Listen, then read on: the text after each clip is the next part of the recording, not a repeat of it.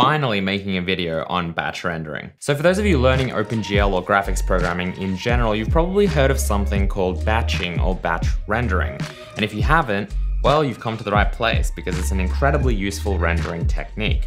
Now, batch rendering itself is kind of difficult to define precisely because it could refer to a number of different things, and it absolutely ranges in complexity from something really simple that you could just write in a couple of minutes to something that is much greater and part of a larger system. What we're going to be talking about today is specifically how we can batch geometry together, meaning how we can render more than one piece of geometry in a single draw call. At its core, that is what batching and batch rendering means to me. So let's break that down a little bit. What does it mean to be able to render multiple pieces of geometry in a single draw call? Why is that useful, and what does it even look like? Well, traditionally speaking, the way that we've been rendering pretty much anything right now has been we build up a vertex buffer of vertices, an index buffer with indices, and then we render that together using something like GLDraw elements. And that is our draw. That's how we get something on the screen.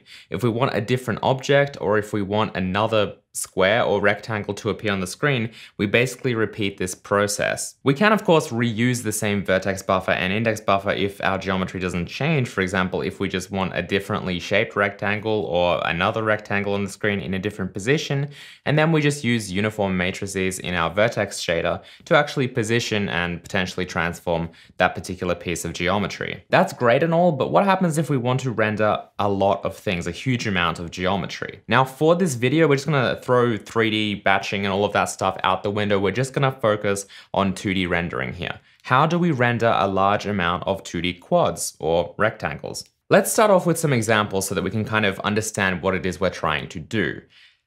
Let's say we're making a 2D game. It's a 2D kind of top-down RPG, and we move around the world, and the world itself is made up of different tiles. Grass tiles, water tiles, whatever. A lot of tiny little tiles. Something like a Harvest Moon style game, you know, Stardew Valley, something like that. Now these games in a lot of cases do in fact show the view kind of from above, and the camera can actually get pretty far, and we might have a lot of different tiles on the screen.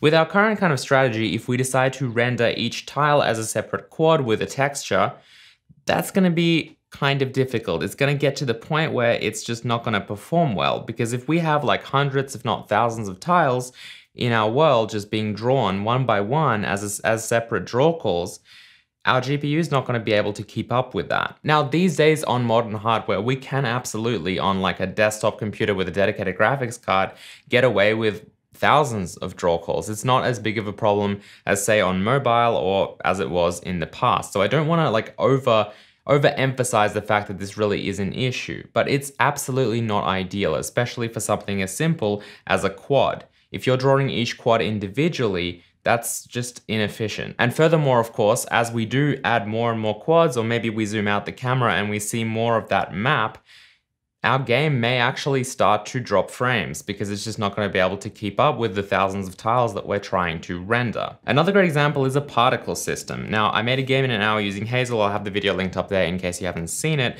And in that game, I needed to make some kind of particle system so that we could have like fiery particles and smoke particles and all of that kind of stuff. Now, the way that I rendered those particles there was just by using individual quads with transforms. Simple as that. But again, what happens if we have thousands of these particles because it's a huge particle system? What if we have particles in our 2D game that also has a huge tile map with many quads that we have to render?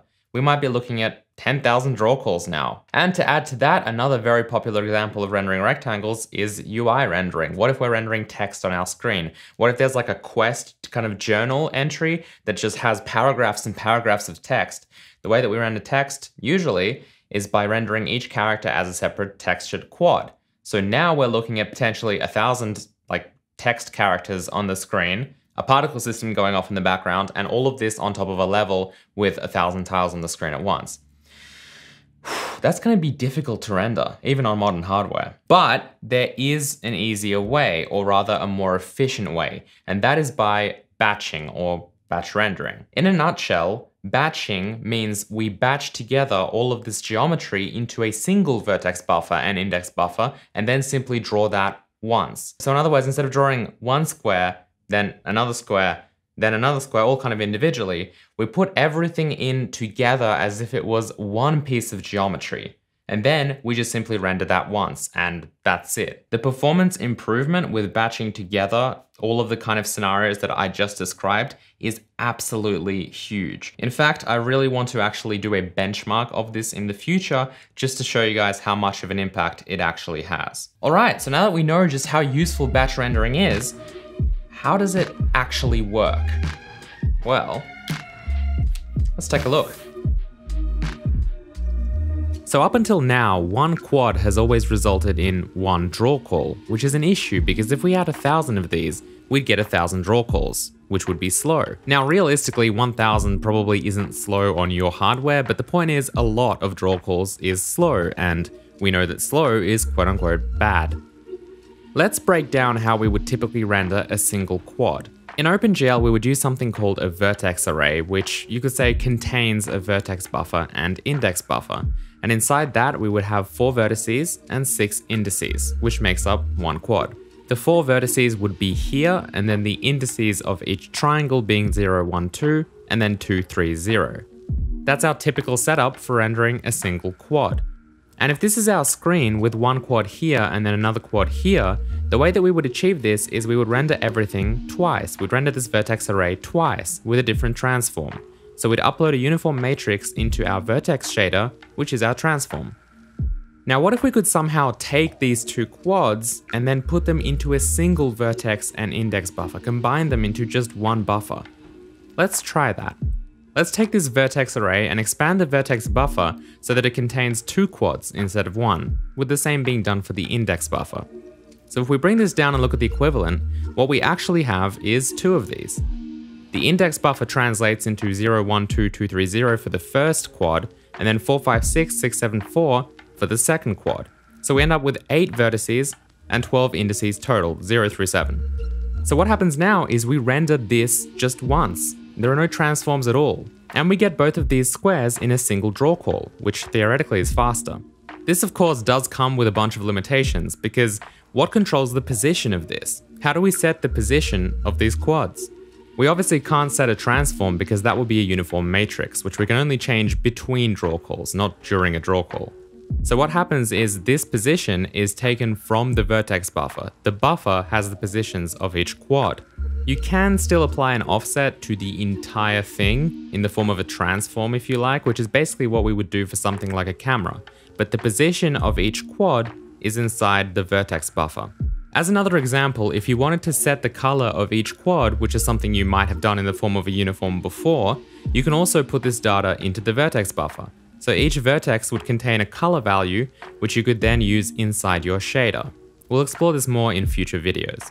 So what does this mean for quads that are constantly moving, for example in a particle system? Well, this vertex buffer has to become dynamic, meaning that we can stream data in every frame. This is extremely important because if you're not dealing with a dynamic vertex buffer, then everything is essentially static geometry, and we might not want that. So I'm probably going to end up making a series of videos that kind of deal with this, because in this video I just want to show you guys a really simple example from the theory that we just learned about to an actual implementation that we're about to look at, something really simple to kind of start off with, and then in the future we'll kind of keep adding features until we can really just do anything we want, but with kind of rendering everything in a single batch. So now that we actually know this theory and we know how it works, let's go ahead and transfer that over to practice and actually take a look at some code. I'm using my OpenGL library here for this example. If you guys haven't seen the videos that I've made about that, then definitely check them out in the top right corner. To start off with, let's take a look at a super simple example of drawing a single quad. So for our initialization, we're loading a really basic shader here that just positions and shades the quad with a flat color. Then we have this float array here which contains the vertex positions of the quad, just a 1x1 quad that's centered at the origin. Then we're creating a vertex array and a vertex buffer which contains these vertices, as well as setting up the vertex attribute pointer here so that we can correctly access our vertex buffer data inside our shader. Then we've got our indices and our index buffer. Inside our onUpdate function, which runs every frame, we're updating our camera controller, clearing the screen, and binding our shader.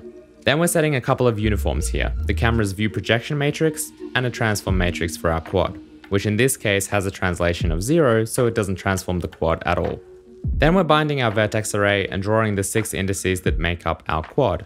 Let's see what that looks like. Okay, cool, so we have this white square here and we can move the camera around. So how would we normally render 2 quads using what we're used to? Well, we would simply issue another draw call, but we would set different transforms for each draw using our shader uniforms. So what we're doing is rendering the same geometry twice, but with different transforms. And so we get 2 squares at different positions on our screen. But how do we batch these together into a single draw call like we talked about? Let's come over here to the vertex buffer.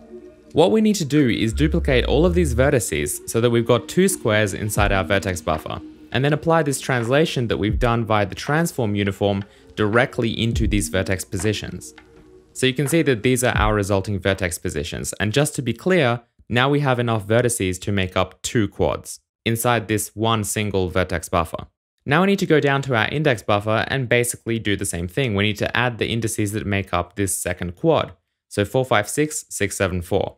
Finally, we can go down to our rendering code and get rid of our second draw call and reset our translation back to 0.